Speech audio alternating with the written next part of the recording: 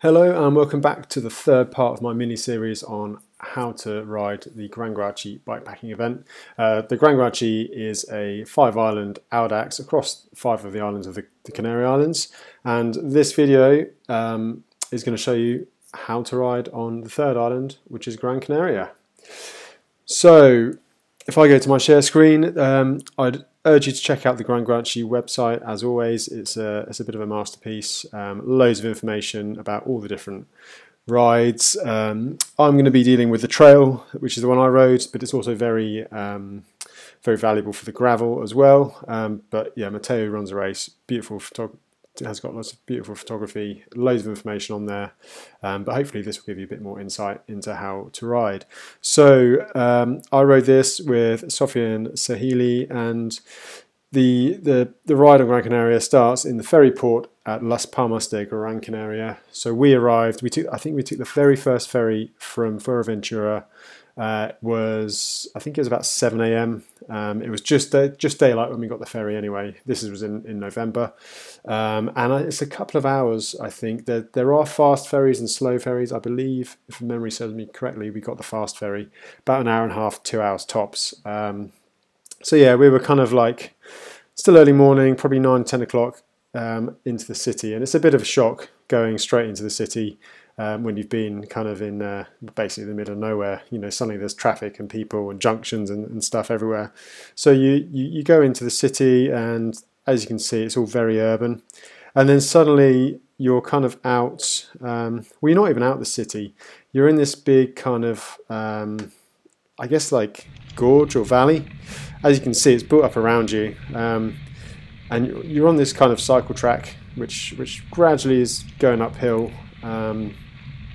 I guess it's a bit of a floodway if they have heavy rain, and yeah, you basically end up climbing out of the city, and before you know it, you're out. Further on, it gets pretty rough. It's really hard to ride. So this is the trail edition. I'm not sure this section is in the gravel edition. It would certainly be tricky on a gravel bike. It's tricky enough on a a 2.9er bike, and it's not particularly pleasant. It's one of those sections where you're really kind of just fighting against the bike to get going. So as I say, I think the gravel goes around this bit on the road, but the trail goes straight up this valley in the middle. And if you look at the map, again on the Ride with GPS one, it will be this off-road checkered section here. So it's not a massive climb, just gradually up and out, and then you're back on the roads. And these first bits, it's more about getting out of the, just getting out of the kind of, out of the way. There's a few off-road bits, again, they're those similar kind of dry riverbed style sections. And then a few steep road sections here, sort of 25, 30 miles in. And they're kind of like small roads, kind of out the way, not much traffic through the kind of agricultural areas. And they're quite steep. I mean, it's not easy going, but it's easier than what's coming up further along. So as you can see, my file is actually split into 2 sections. So I shall swap in a second to the next one. But as you can see, it's quite a stiff climb heading up to the island. Now, bear in mind, all of these islands are basically volcanoes, and GranCanaria it's a spectacular island. I've been going there for years myself, training on the road, and this is my first time running off-road. But it's basically one massive volcano. You get up to over 2,000 meters, and it is pretty spectacular. It's worth mentioning that all the towns are lower down in that first 10 miles, so you really need to try and resupply there, because there's really not much sort of further along. Myself and Sofia got a little bit caught out with that in the race, and as you can see, you know, Sofia really pushing on the pedals there. You might get a little view to the left, but yeah, a big steep switchbacky climb. Lovely smooth shifting from Sofia and under power, and you can see kind of where we came from down the bottom there. And this climb goes on for a fair old way. You're climbing kind of probably 1,000 meters or so, something like that. So yeah, don't underestimate it. And as I kind of alluded to, the resupply was a bit of an issue, and we didn't really buy enough in the town. So once we got up towards the top, you can see you pick up this road here again, and yeah, we basically we got lucky. Like, we were both really empty, we were running low on fuel, and we found like a touristy food stall just on the side of the road up here. So I wouldn't rely on that, because it's really I don't know, it might not be there. It's basically a guy kind of serving food out the back of his van, and it was like touristy snacks, like local honey and things like that. Overpriced, very expensive. I think we got like a bag of nuts and potentially a sandwich and a can of Coke, but it was enough just to keep us going. And that was up here on this road at the top. And then, as you can see, like, you're really high up here, 6,000 meters, and there's a few little off-road sections up here. Again, I'm not 100% sure if the gravel version goes up here or takes a more of a road route, but certainly on the trail, you're into some kind of single track. It's quite nice. It's hard going. You've got altitude to deal with by this point, but yeah, kind of like floating through the trees. And the really incredible thing about GranCanaria is there's like, each side is very different. So you're getting quite high here, so there's less vegetation, quite rocky, and those things are quite spiky. So I wouldn't advise brushing against them too much.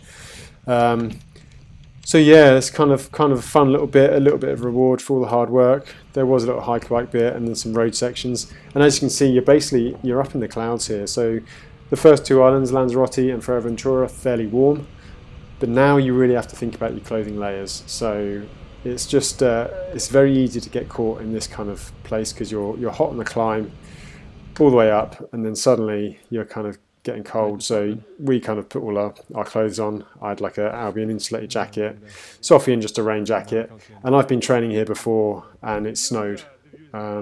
So you just can't be too careful. And even if it's just raining and you're going down the other side, the road descents are really fast. So if you get wet, you're just going to really kind of you can really freeze. You can see like the precipitation on the camera here.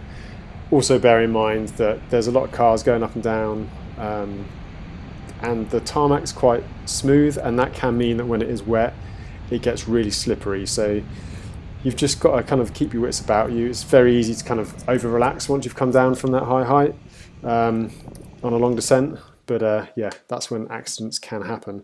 So that will be coming down. Where are we? That'll be coming down here, down this long road descent. You can see there's a few little off-road sections and quite a big off-road section here. Now again, on this particular section, I have a feeling that this will only be on the trail section. It is very much like a mountain bike style descent, and on a gravel bike you'd really would struggle on it. So I don't think that is in the gravel version. So yeah, on the whole, that descent isn't too bad. You can see we've dropped out the clouds now, so it's kind of warmer. But doing this on the gravel bike wouldn't be ideal. I was on a drop bar 2.9er with a rigid fork, so I was struggling to keep up on this section. And then it does go into some steps and rocky bits, which can be quite. Basically, it's technical single track. It's probably the only really technical single track section on the trail route. So yeah, you've got to just be a little bit careful. You can see narrowing up loads of like rocks, and it's volcanic stuff, so it's quite hard. And you don't want to crash into one of those walls because, well, I think it will hurt. But yeah, so you're dropping down the island now. That's coming down this section here, and then you're on an absolutely spectacular section. So you can see from the profile there's a bit of a descent and a bit of a climb, and then you're dropping down to the far north on the coast here. And this is, you know, when you've been on a bike ride, you've been out all day, and then suddenly you just get this amazing section. So you're coming around the top, kind of going down that valley in the background there. So we've done most of the single track. And then this was one of those moments when like the sun was just at the right angle. There's a few little ups and downs in there,